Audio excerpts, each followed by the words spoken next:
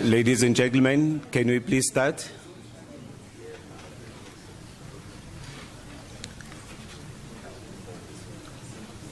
I would like to call Professor Andrew Crush to welcome us. I would also like to just acknowledge the DVC, Vilagazi from VETS for research. Can you welcome Prof. Crush, please?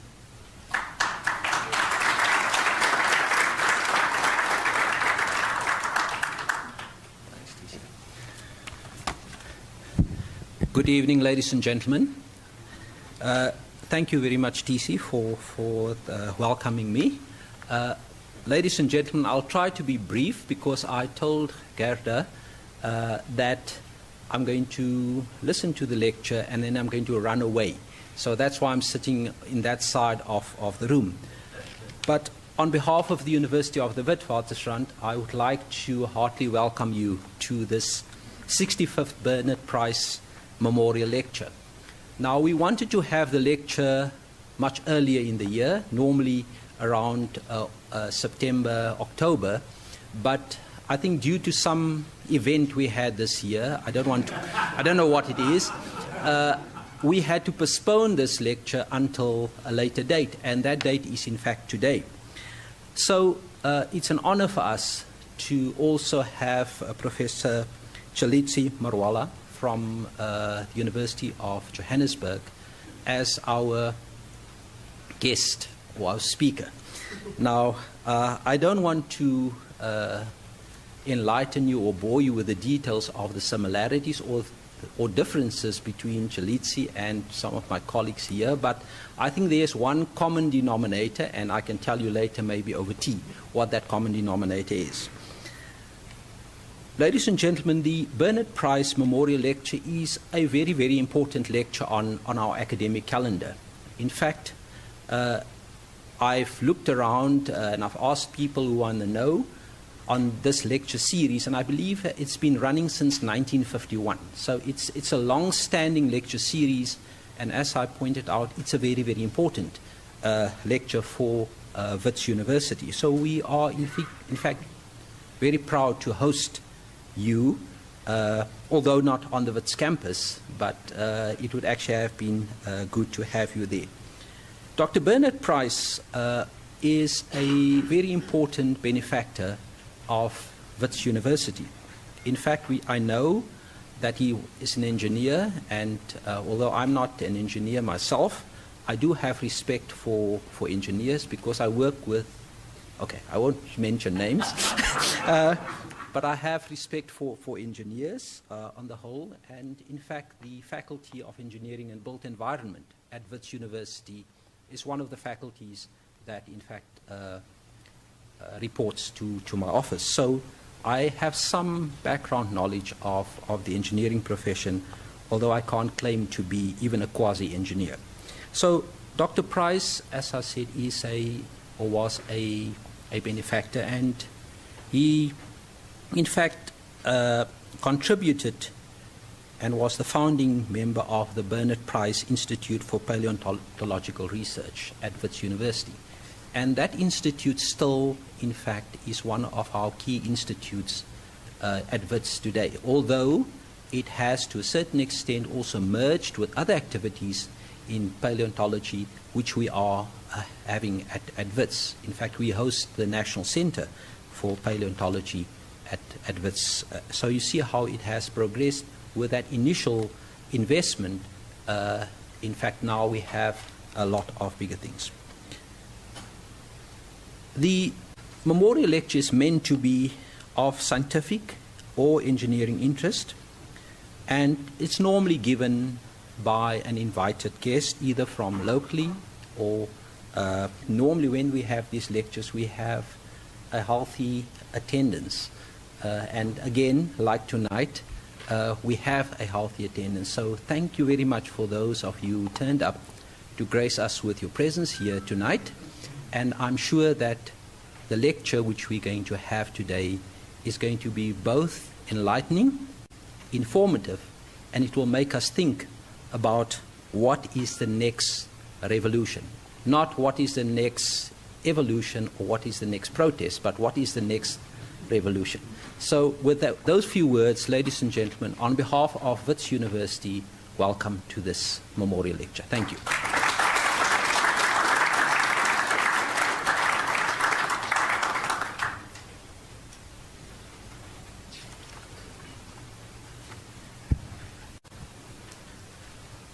Thank you, Prof. Krausch. I would like to welcome all our guests, our members, our potential members. I would also like to welcome all our members who are not with us here. We're live streaming this. We've got 7,000 members, and I'm hoping that at least 40% of them are watching us now. Am I right?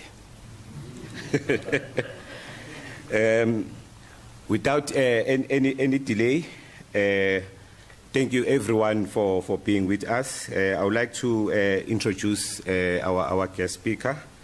As Prof has indicated, traditionally we normally have this prestigious event at Wits, but for various reasons we're having it here today, and we felt that with the guest speaker, let's make sure that we finish this series. We don't know what's going to happen in February. So hence we're having it in December, and I'm happy that the attendance is good. And I'd just like to introduce our guest speaker.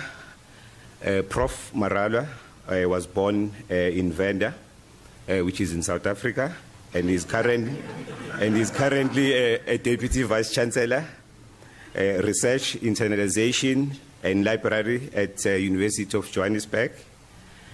Marwala was previously a Dean at UJ and a Professor also at UJ.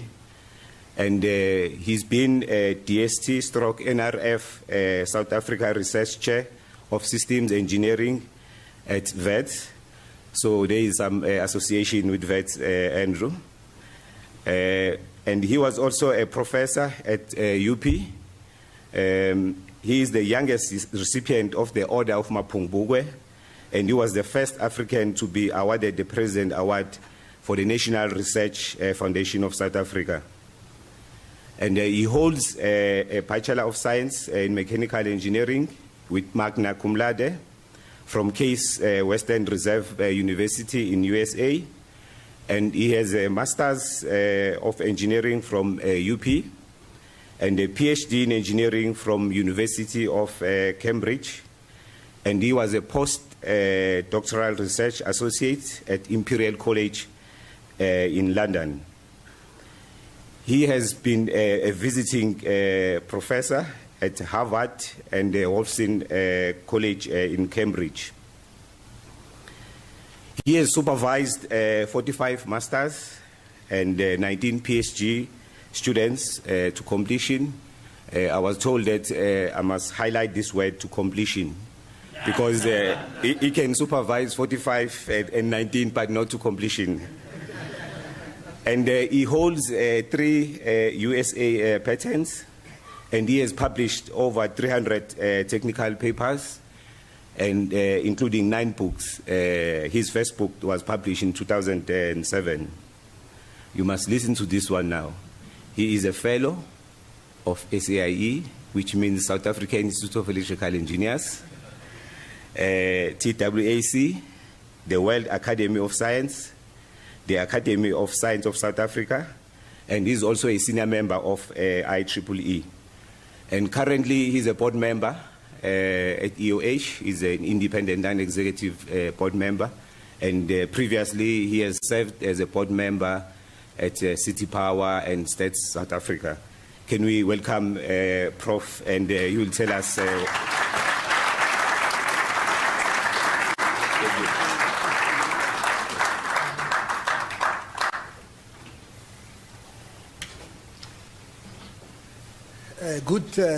Good afternoon. Can you all hear me? Sanibonani. Thank you very much for finally organizing this Bernard Price Memorial Lecture. the first time I was supposed to speak, I kept on talking to one of the deputy vice chancellors at VETS, Tawan. I was saying that, is it safe for me to come and speak? He says, yeah. You have to be preparing your slides. And then obviously we had to cancel this lecture. But there is a saying that says, it's better late than never. So I am going to come and talk to you today about a subject that I have been thinking about for quite a while, the fourth industrial revolution, artificial intelligence and society. I will, hopefully try to tell you some of my opinions as to what artificial intelligence is. I will talk about an aspect of artificial intelligence called optimization, and then I will go on to applications, and then I will talk about the fourth industrial revolution. In fact, I will go through all the four industrial revolutions leading to the fourth one, and then I will conclude this talk. This is a video from a university that I visited last year. It's called KAIST, Korean Institute of Advanced Studies. So this is basically a robot that actually drives itself. You saw it driving the car. It is moving. It's not controlled. It's not remote controlled. It's actually doing it independent of its human owner. It even opens a door.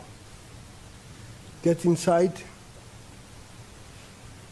tries its bit as an engineer,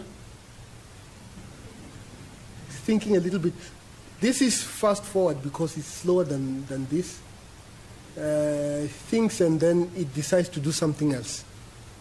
Then there are four drills. Then it catches one. For some mysterious reason, it pushes another one.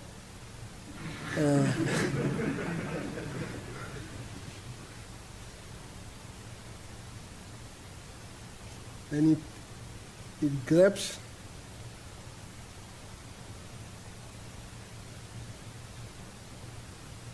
And then it drills. All are attributes that are normally in the domain of human beings. So you basically have here a machine that is trying to do what we call general intelligence, because we have been quite good at training machines to do specific tasks. But these are multiple tasks that it is doing.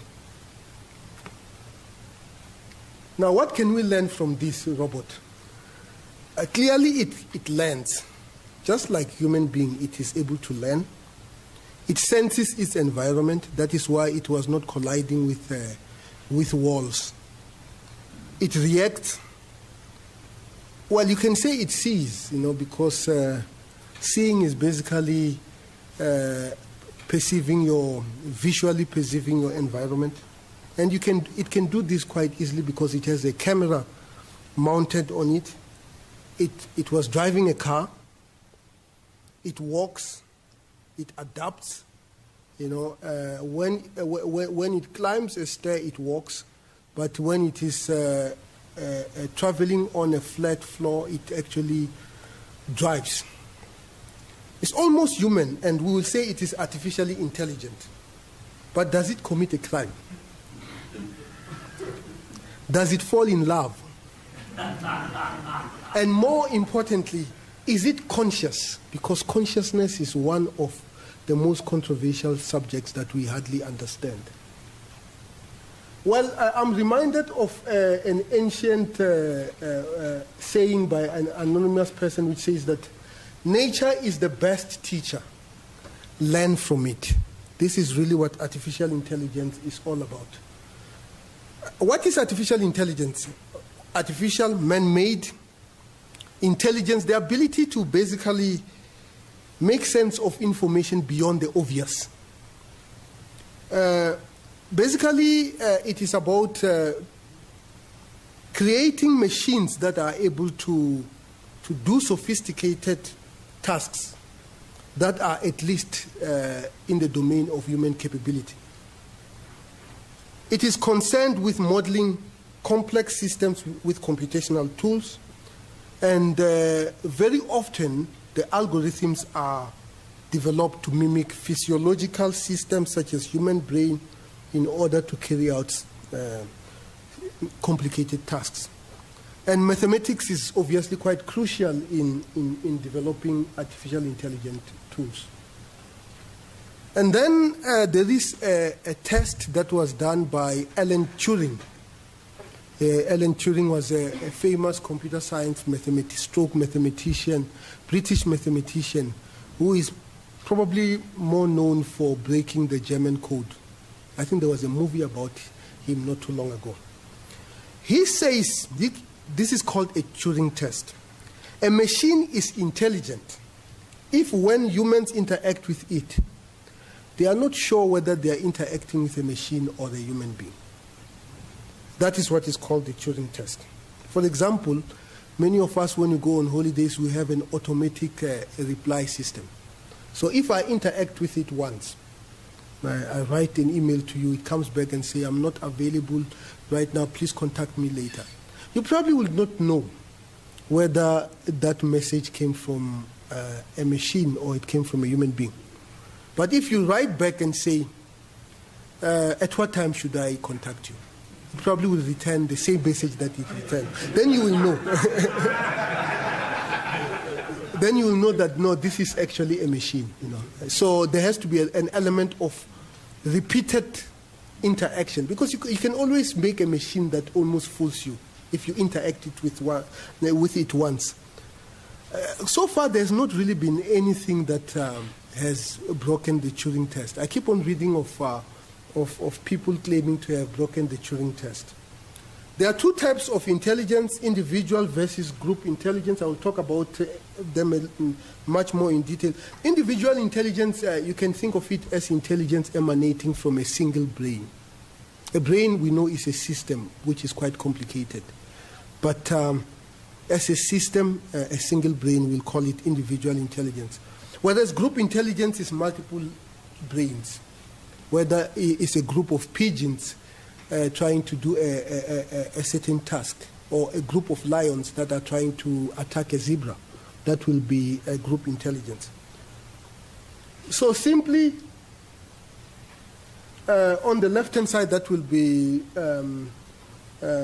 individual intelligence, whereas on the right-hand side, on that fish tank, it's actually a school of fish that is operating as a system. But each fish probably has its own brain. Now, one aspect of artificial intelligence is what we call learning. How do we make machines actually learn? And there are many techniques that have been developed to do that. I'm just going to talk about one that is called artificial neural networks. So on the left-hand side, you have a set of inputs that are being propagated into outputs. The inputs might actually be the price of stock today and the last 3 days, and the output will be a price of stock tomorrow. This will be a predictive system that is able to help you predict the future stock or price of stock. And this is how a neural network is actually looks like. In the middle is a much more clearer diagram. This will be supervised learning. It has sets of inputs that are being propagated into output. Where you see errors, that is what we call neurons. And neurons were actually inspired by the biological neurons that we observe in biological animals. So once you have multiple layers, this is a neural network, exactly as I said. The neural network that I showed you there had only one single layer. This has multiple layers. You have hidden layer 1, you have hidden layer 2, you have hidden layer 3. This is what they call a deep neural networks. You know, it's a big term now.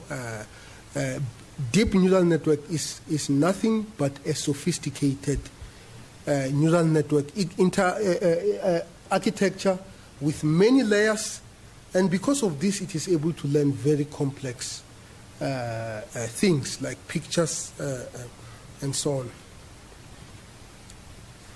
Now, how do we make neural network learn? I think this is quite important. So if you have examples of your inputs and you have examples of your outputs, this neural network says something that we call weight. In statistics, these are free parameters. This is what statisticians call free parameters. So what you do when you train a neural network, you basically identify those weights such that your ability to make an accurate prediction whenever you are given a set of inputs is maximized. And once you start talking about maximization, in mathematical terms, we call that optimization.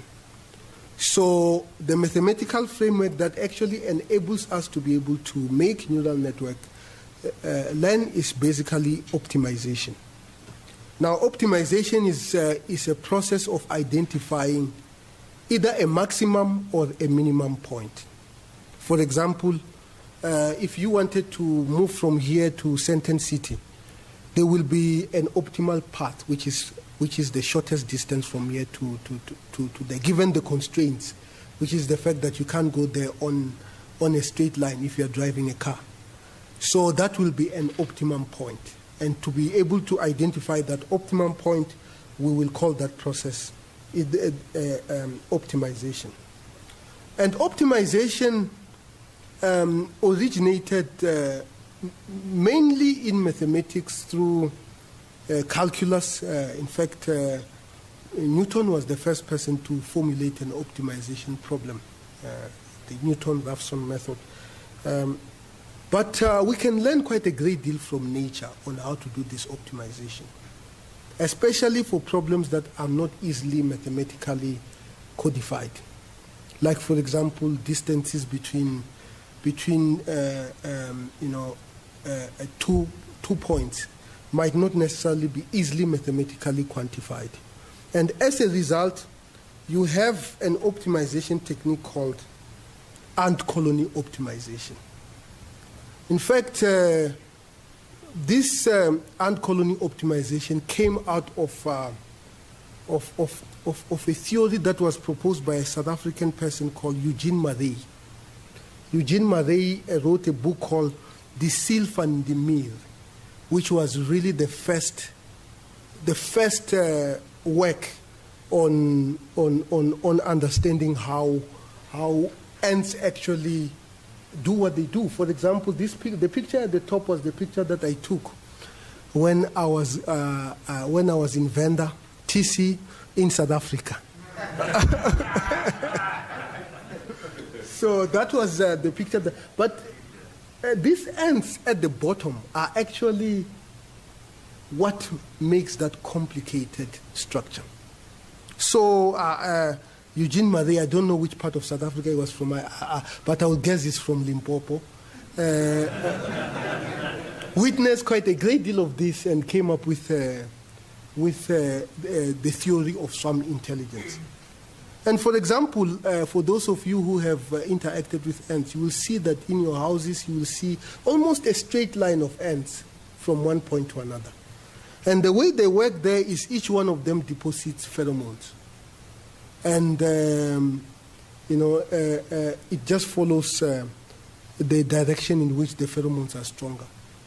And after a while, they actually identify a shortest distance from their home, from their nest to the food source, an optimization problem.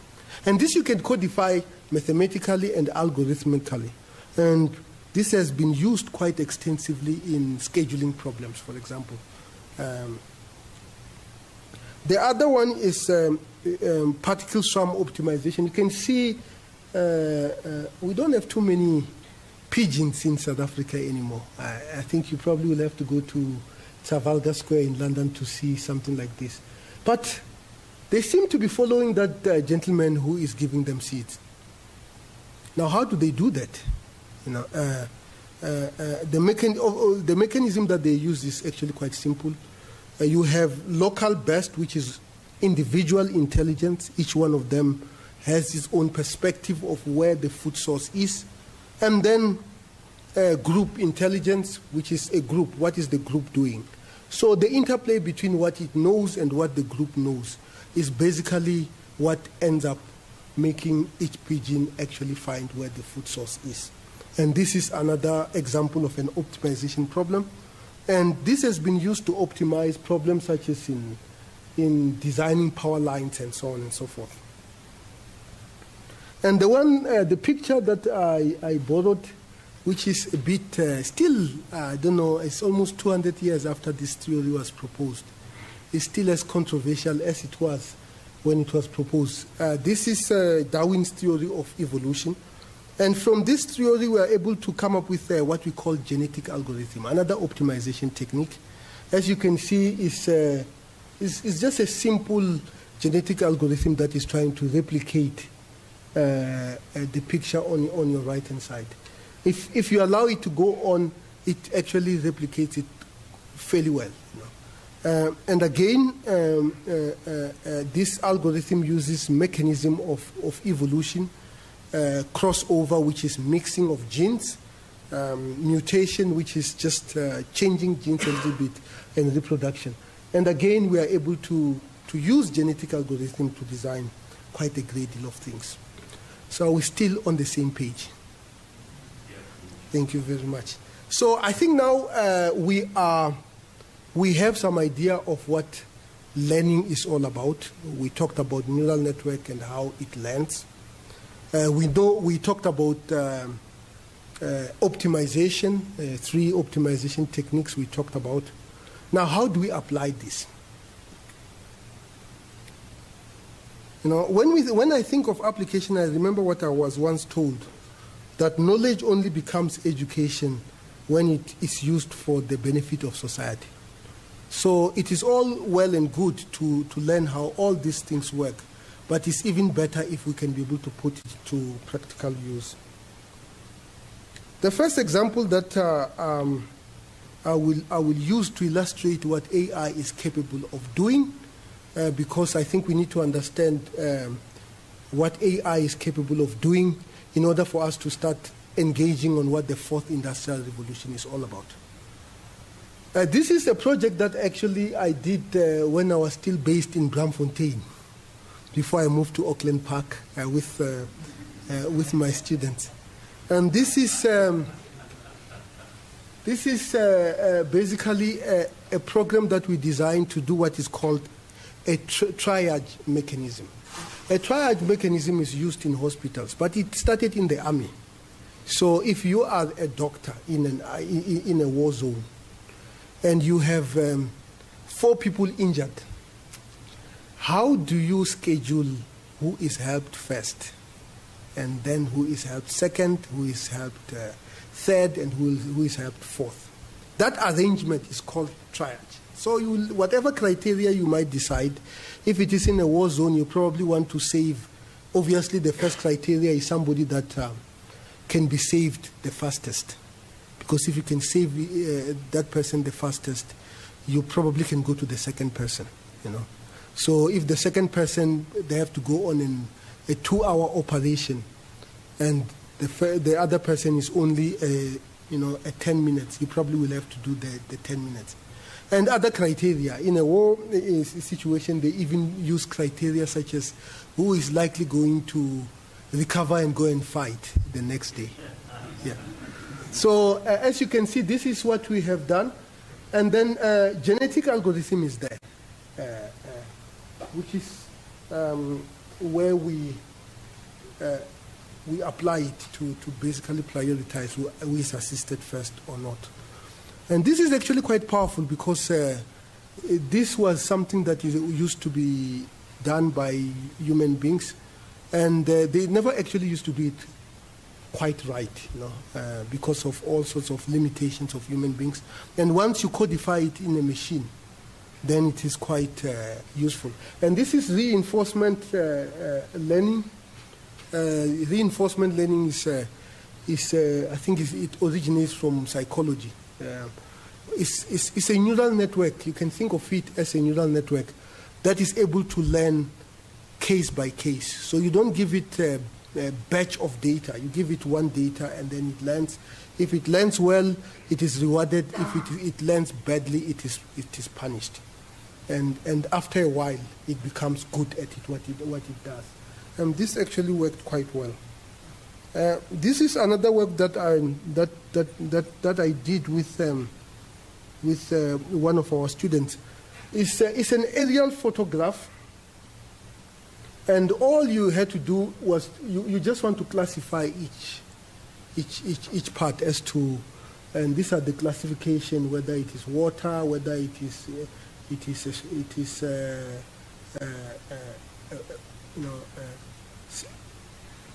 drought place, and where it can't be able to classify. And you can imagine if a person had to do it visually, it's very painful and takes quite a great deal of time.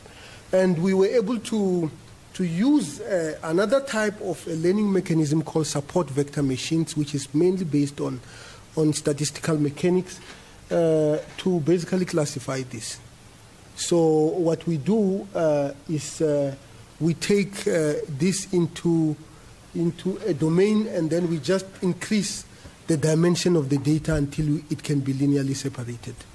And it works quite well. And then the work that we also did here with Mr. A.K. Mohammed and Professor John was we were trying to see whether it is possible to map. What is happening?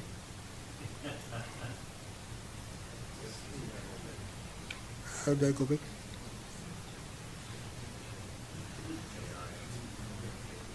You see, when things are done by human beings, they make mistakes. If somebody can come in. Okay. But the good thing is that human beings are adaptable, so they are able to correct their mistake quite quickly. Yeah, it works. The system works. Now, so if this is an ECG, EEG. David, is it an EEG or ECG? EEG, yeah, EEG signal, which you put in your head, and it basically, measures activities in your brain, and you move your arm, and you see whether you can be able to identify what area of the brain is actually activated. And the general idea is, is for the future when somebody loses the hand, or not even loses the hand, is probably part of a robot, and it is going to some hazardous environment. So you want to control it, while you are sitting in a safe place. So when you do this, it does that. But here we're trying to see whether we can be able to do it by controlling the mind. The concept of mind over matter is quite controversial in the scientific community. But we were able to see that movement of certain gestures actually map very well to activities in the brain. And in the future, we should be able to train people to control their brain, to be able to move prosthesis, arms, and so on and so forth. Then this is the work that I did with David. You still remember David, the work of Mr. Nadim Mohammed. This is what is called, this is also from an ECG machine. So doctors basically look at this and they have to make a diagnosis with regards to epilepsy. Of course, what we are doing here is to segment data. You extract features, you put it into a neural network. We actually used a neural network to do this, and then it is able to make a diagnosis. It is actually fairly accurate. And this should not be taken for granted, taking something that is being done by a doctor, and then you put it into a computer and it comes up with a very accurate environment. In fact, somebody did a study of radiologists. I think it was 100 radiologists who were given about 1,000 images, and then they made their diagnosis, and then the information was locked. And after 2 weeks, and these apparently were some of the best in the field, after 2 weeks, the same information was presented to the same group of people. Apparently, they changed their minds 50% of their time. And the same thing was done on an artificially intelligent machine, and it did not change its mind at all. So consistency. Well, of course, consistency is not the goal. The goal is accuracy. But it turns out that the machines were actually quite accurate. And you can imagine, and you have human beings making all these decisions, but a human being is impacted by the environment much, much more dynamically than a machine. So it is important that whatever we can be able to automate, let us automate. And this is another work that we did on internet, in prediction of internet instability. Looking back, this is Code Red in 2001. And here we're using what is called an autoencoder. An autoencoder is basically a neural network that you train to be able to predict what it has been able to, what it has seen. Sounds a little bit awkward that you want something to tell you what you have given it. But it is doing this through some nonlinear transformation. And this is very, very important because it can be used as novelty detection. For example, if what it has seen changes, you are able to detect that this is not what it has seen before, because it now starts to fail to reproduce what it has seen. So this is called an autoencoder. And this actually worked quite well. And this work I did with Megan Russell and David Rubin. As you can see, we have a US patent here. And this was on MIT Technology Review, isn't it? And basically this is, we are mapping the movement of a tongue to what the person is saying. So if somebody loses the ability to the larynx, then, but still has a tongue, so they can be able to say what they used to say. The voice is not going to come out, but just by looking at the movement of the tongue, you are able to recreate what the person was supposed to say. I think here they call it, the MIT Technology Review, they call it a robot voice. And then the recognition of faces. This is the work that I did with Mr. Surajpal. And again, the architecture is the same. You take a picture, you make it into some form of features that goes into some classifier, which is a neural network, and is able to identify who the person is. So, and then the other thing that it does is able to estimate missing data. This is a book that we wrote on how you can be able to use artificial intelligence to basically predict missing information. Again, we use an autoencoder which is able to replicate what it has seen. And if one of the variables is missing, you basically search for the variable that is missing until it is able to reproduce everything that it has seen. And this is another area that I have become very interested in, the concept of making rational decisions. I think when somebody is asked one question today and in 2 weeks' time and they give two different answers, I don't think that is rational. I think is actually irrational.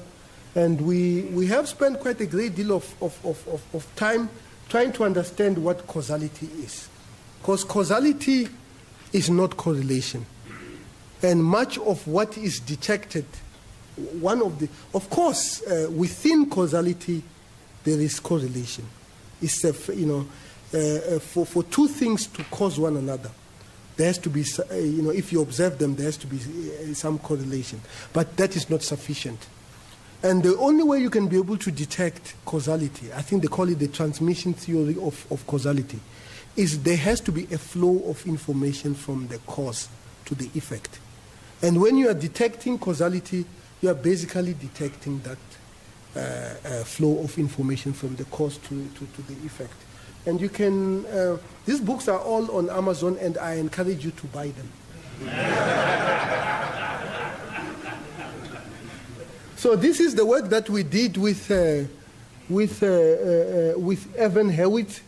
In fact, it made it to the front page of New Scientist, where we actually proved we were able to demonstrate that a computer can actually, on its own, learn how to bluff.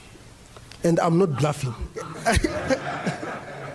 And as you can see here, Hewitt and Tshilidzi, maybe you just forget the Witwatersrand part here, because the two gentlemen now are at the University of Johannesburg. But again, these are other things that we normally see human beings doing, and the computer can be able to do this. My grandmother always told me that every object has something to say. We should learn to listen and interpret its message. My grandmother used to make clay pots. And making clay pots in a village in Limpopo is not as simple as we think it is. She will do a nice shape, and after that she has to put it on a fan. In fact, it first goes to the sun so that it can dry, because if you take it to the furnace directly, it is going to crack. And then after that, you take it to the furnace. It's almost, you can even see it is red. And then after that, she will knock it and listen to it, and she say, "My grandson, this is a good one," and so on and so forth. But she was doing that by listening to what it has to say.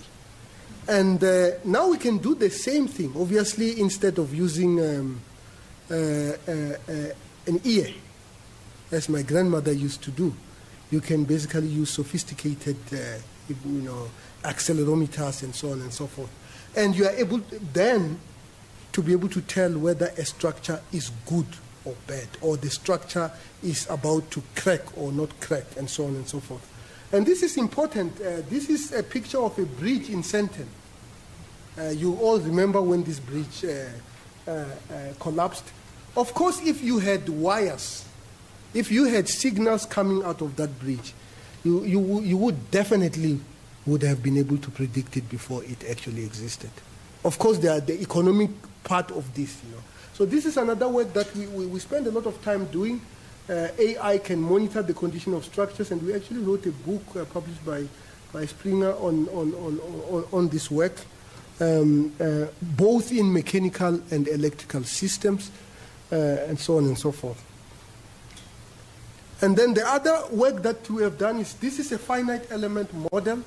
Why do we need a finite element model? We need a finite element model so that we can design better cars or any other structure. And to design it on a computer is better than designing it physically, because you can test all sorts of properties. How thickness here, and so on and so forth. Instead of building it, you can just do it on a computer. But unfortunately, what you get on a computer is not necessarily what you measure in reality. So the whole discipline of making finite element models better predict or reflect reality is what is called finite element updating. And we have spent a lot of time working on how we can use computational intelligence tools, because ultimately it's an optimization problem. Because at the end of the day, you are basically identifying the set of parameters that you are not sure about, such that the distance between the prediction of your model and your measurements are minimized. And you can also, and one of the problems that you encounter when you use standard optimization techniques is that you have multiple solutions, and each solution is not necessarily the correct one. And because of that, you can use Bayesian statistics, which is another book that I wrote with Ilyas. Ilyas, are you here? Ilyas is from the northern part of, is from Algeria, and we co-wrote a book together on how we are able to do this. And then another work that we have been working on is how do we use artificial intelligence to basically understand the economy, to predict the stock market. I remember one of my students coming to me and saying that, yes, I have come up with an algorithm that is able to predict the stock market. But unfortunately, it predicts 1 day late. I said, no. But that is a lookup table, you know. That was Gareth Sitat who came to tell me that. But we have spent a lot of time doing this work on how to use artificial intelligence to understand the economy. This is the work that I did with Monica Lagazio from Italy on how to use artificial intelligence to predict interstate conflict.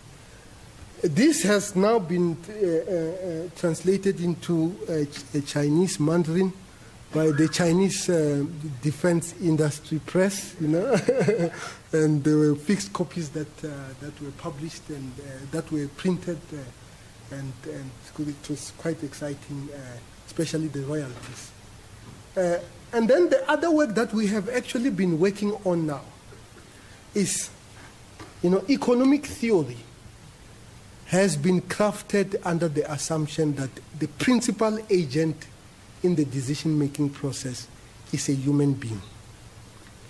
Now, more than ever before, much of the decision-making are actually being made by machines. Now, if that is the case, what happens to the whole concept of economic theory, whether it is the principle of demand and supply, whether it is the principle of rational expectation or theory of rational choice, and so on and so forth. So we have been quite preoccupied on doing that. And one of the theories that was proposed by Stiglitz was the theory of, in fact, he won a Nobel Prize for this, of information asymmetry.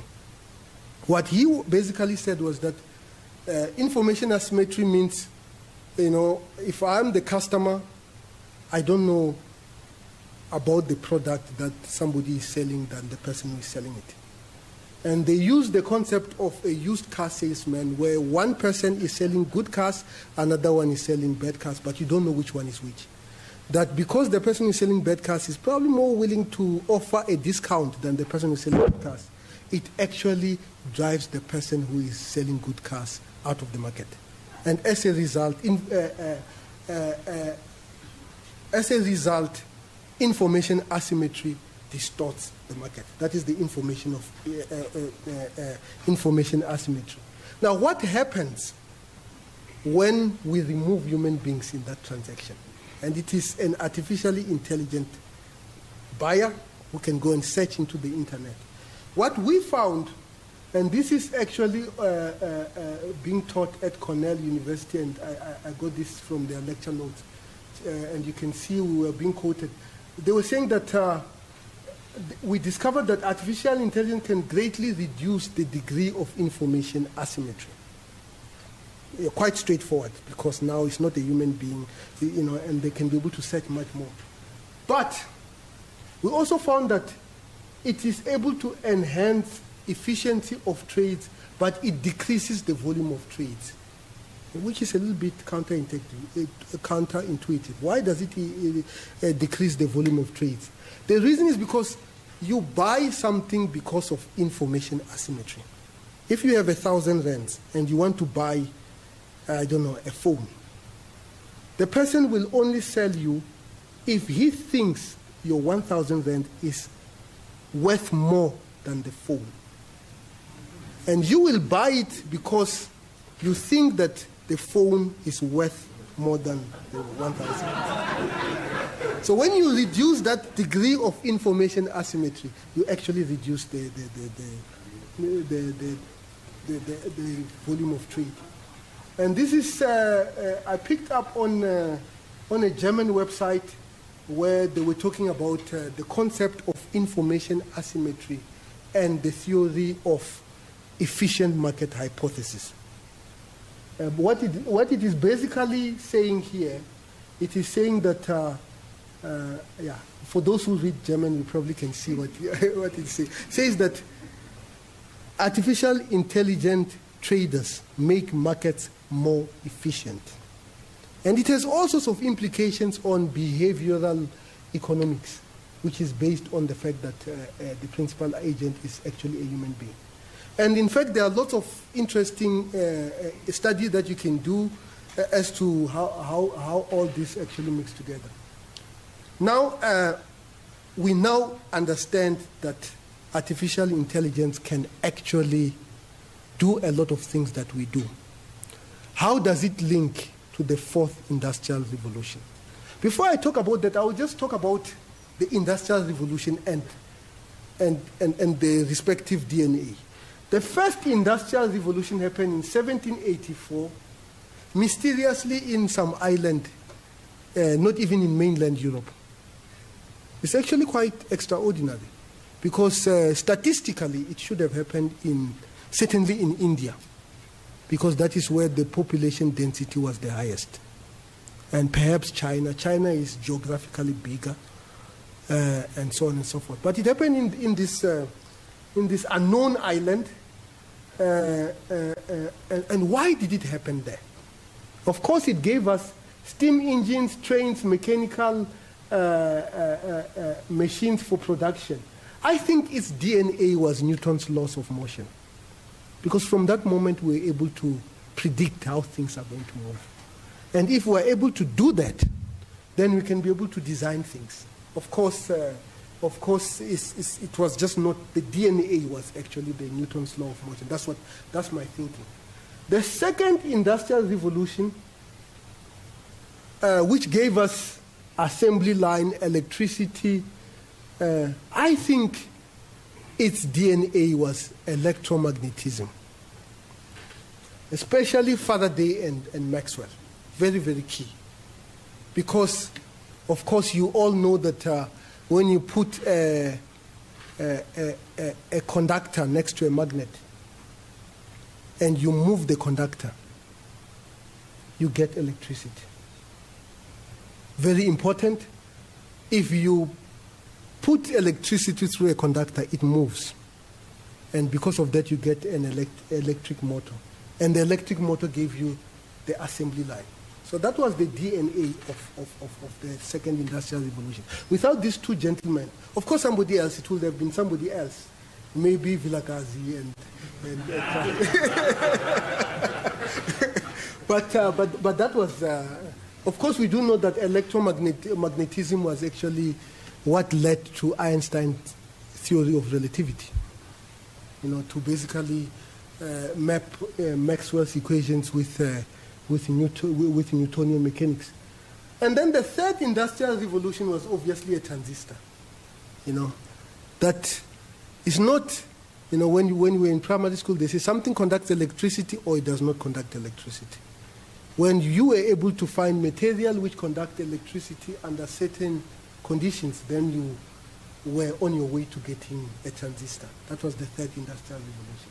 Now, the fourth industrial revolution, I think artificial intelligence is the DNA.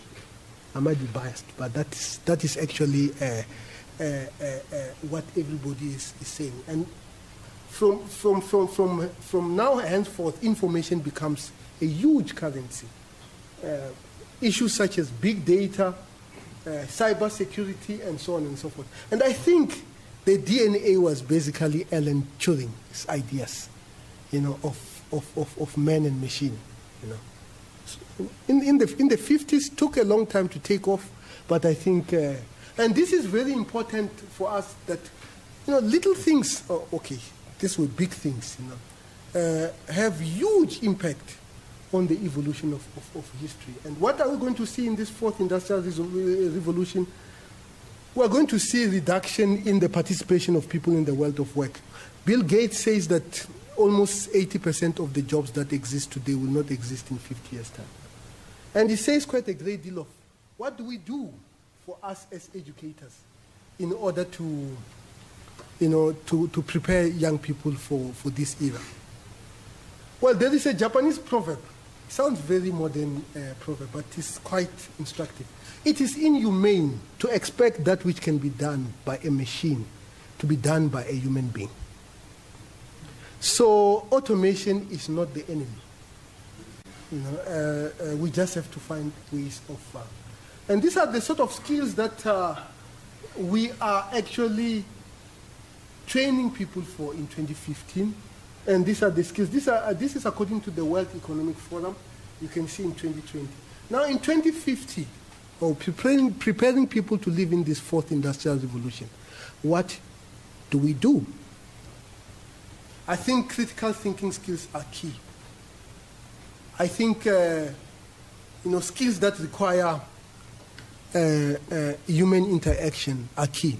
For example, if you are going to go to a doctor to find the outcome of some investigation that was done,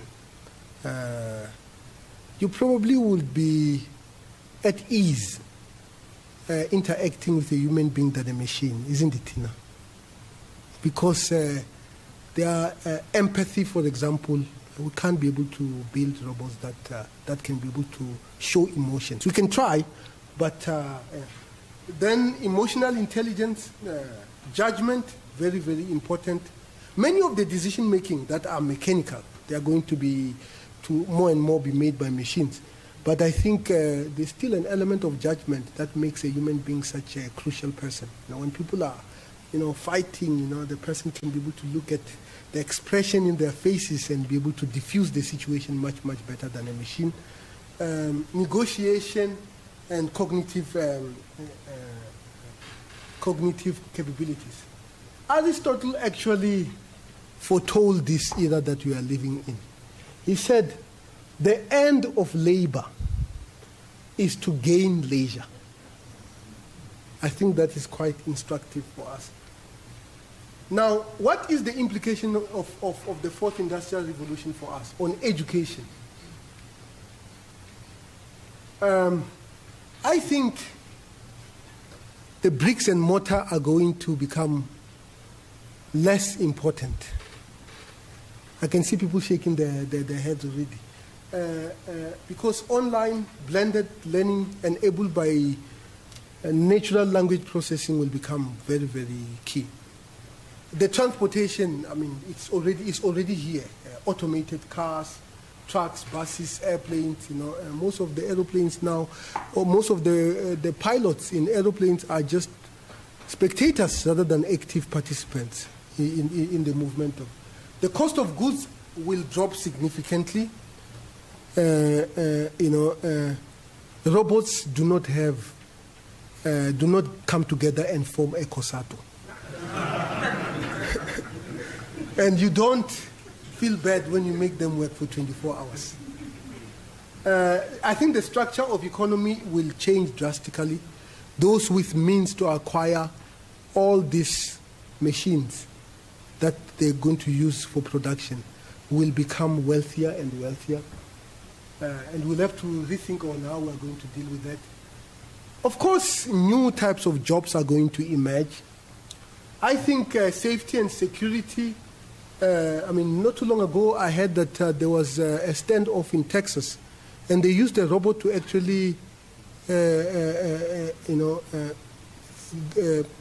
not diffuse the situation because there were casualties there, but certainly robotic cops in medical health, medical devices, automated diagnosis. I just spent a time with Samsung in South Korea. They are putting sensors in all sorts of places that I never thought of, in belts, where they are measuring all sorts of vital characteristics and sending the information to a doctor, and so on, in watches, in wearable clothes and so on and so forth. So it will obviously revolutionize that aspect of life. I don't have sound here, but this is from iRobot, when they were arguing about whether robots can kill or not. Now, what are the implications of all this, especially on the ethical side? How do we ensure that machines do not harm humans? What ethical framework will guide the decision-making of an intelligent machine? For example, faced with an accident, which life should a self-driving car save? That of the passenger, owner of the car, or that of the group of pedestrians, if you have to choose one? If a car can be able to make such a decision, how does a machine avoid statistical bias, which could have dire consequences? For example, AI in mortgage applications, which is actually quite used now. I think the morality of machines is something that we need to also start thinking about. The ability to act in a manner that is considerable towards humans and possibly other machines. There was a British philosopher who came up with the theory of the maximizer. They call it greatest happiness to the greatest number of people. Utilitarianism. Is that the theory that we need to use in order to embed in our machines? If we are using utilitarianism, this will be a very easy answer to solve. Because you have one person in the car, you have a group of pedestrians. It's clear that if one has to go, it will have to be a passenger. But that is utilitarianism, because you are going to result with the greatest amount of happiness of 7 people here as opposed to a happiness of 1 person. So those are some of the things that we will need to think about. And I think this is the problem that we actually... Thank you very much.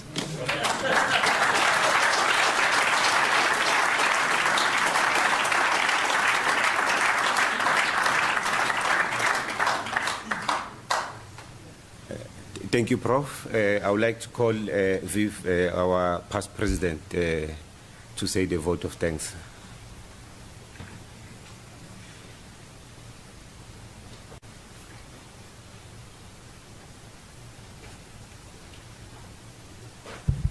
Thank you, Mr. President. Colleagues, friends, ladies and gentlemen, this is the 65th BP lecture. And if you do the arithmetic on the list in your programs, you'll find that we haven't missed a year yet. Almost, but not yet. Now, the BP lectures, if you look at the subjects, in fact, have tracked key technologies and new science. And, in fact, have often behaved as a precursor to promised and actual breakthroughs. This evening is no different. What we've heard is that we're on the cusp of a promised new age, and that this cusp, or this revolution, or this promised new age is going to revolutionize society and change our lives and our children's lives. Now, the thing about this is that with this change, we have heard that there are going to be challenges.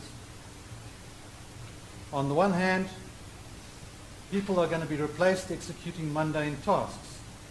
And I was really intrigued to find out that 70% of current work will not exist in 50 years. I'm waiting for that time. On the other hand, the same technology and the same science is now going to help us with education so that we will end up with a much more educated society. Tshilidzi, you've now joined a list of esteemed speakers, of BP lecturers, and I wish to congratulate you on that. Thank you for your time, thank you for your insight, thank you for your lecture this evening. And if I could ask you just to come forward and accept a small token of our gratitude.